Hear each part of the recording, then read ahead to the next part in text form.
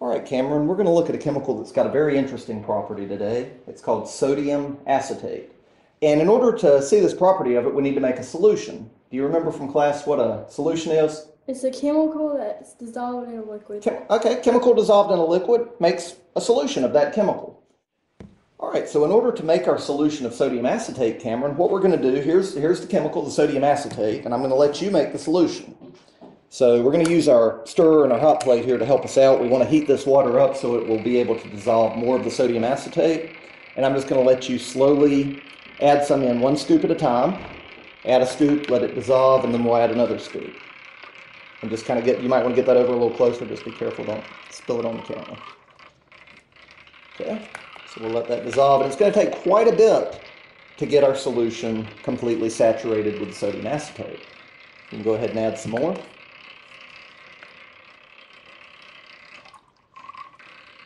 Just give it a few seconds, add another scoop, and we'll keep adding till it's all completely dissolved. Okay, so we're at the point now where it's holding about all of the sodium acetate it's going to be able to hold. So we have what's called a supersaturated solution. We've heated the liquid, and a heated liquid can hold more of the chemical.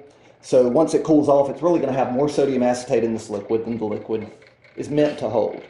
So what we need to do, now we're going to cut our stirrer, we're going to cut our heat here. And we're going to pour this very carefully, because it's kind of warm, into a couple of flasks.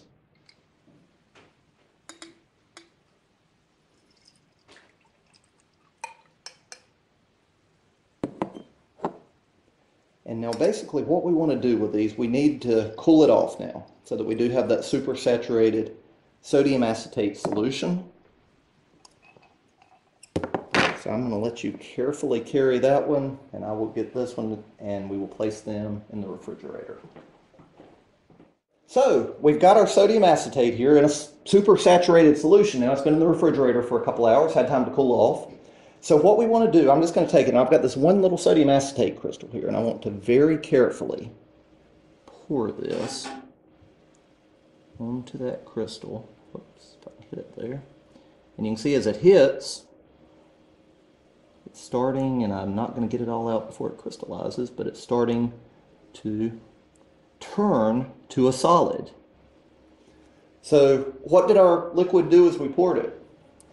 It dissolved in a liquid. Well, we dissolved it, but then as we poured it, it turned back into a what? A solid. Turned into a solid. So essentially it froze, that process of going from a solid to a liquid. In this case, we call it recrystallization, because the reaction is actually an exothermic reaction. That means it gives off heat, and you can actually, this is something that's safe to touch, but if you touch the sodium acetate up on there, you can tell it's actually warmed up a bit. Mm-hmm. So it's an exothermic reaction that as it turns to a solid, it's giving off heat. Now I'm going to let you take yours and pour it just very slowly, very carefully, pour it on top of what we have there. And let's see if you can get yours to recrystallize with it. You can hold it up a little bit if you want to. There you go. Pour, pour, pour. And as it hits, it's starting to recrystallize, changing from a liquid into a solid, freezing while giving off heat. And they even call this, a lot of the time, they'll call it hot ice, because even though it's appearing to freeze, it's giving off heat. And this is actually, have you ever used one of those hand warmers that you kind of pop it and it gets hot real quick with you?